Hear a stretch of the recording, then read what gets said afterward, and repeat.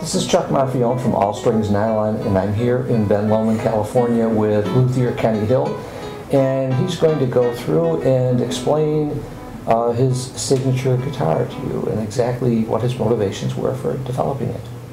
Yeah, this is a pretty standard signature model now, something that I've been developing and making for probably the last 15 years. It has evolved over time. Different elements have crept in and other elements have crept out of what it is. I'd say, so starting from a standard guitar, like a Torres guitar, the differences that this has. This is built with a double top. We can look at it later and see just what a double top really is. But it's a trend that has been in guitar making for the last about 20 years since I first heard of it. And I started experimenting with it well in around the year 2000. But double top, enough said. With that, it actually is lattice braced. Traditionally it would be fan braced, and for a long time I did this guitar with fan bracing, but I've gradually evolved into doing it with lattice brace. It's got the elevated fingerboard, which does two things. It makes it more accessible for playing in the high registers, players like that, but from an engineering or guitar design point of view, it pulls the strings. When the fingerboard is elevated in this way, the strings pull on the top from a different angle, less parallel to the top, and essentially it has more dynamic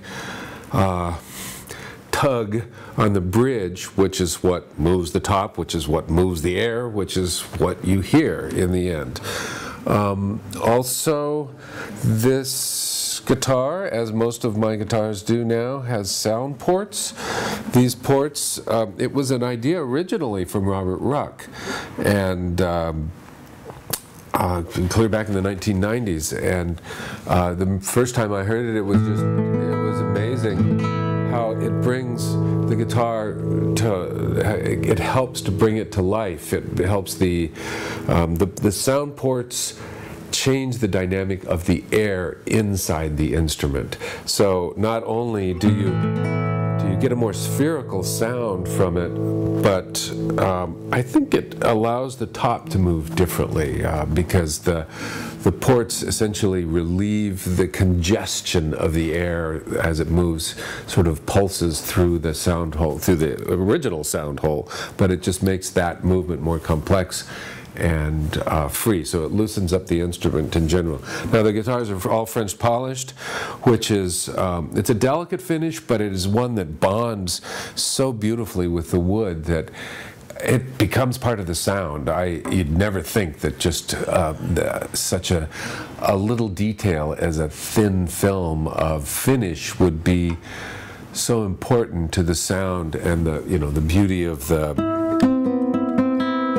resonance of the instrument, but it is. So that's what, now this is a random, I've got a half a dozen signatures. We'll make them with cedar top, with spruce top. It could be made out of, well, most of them are made out of Indian rosewood,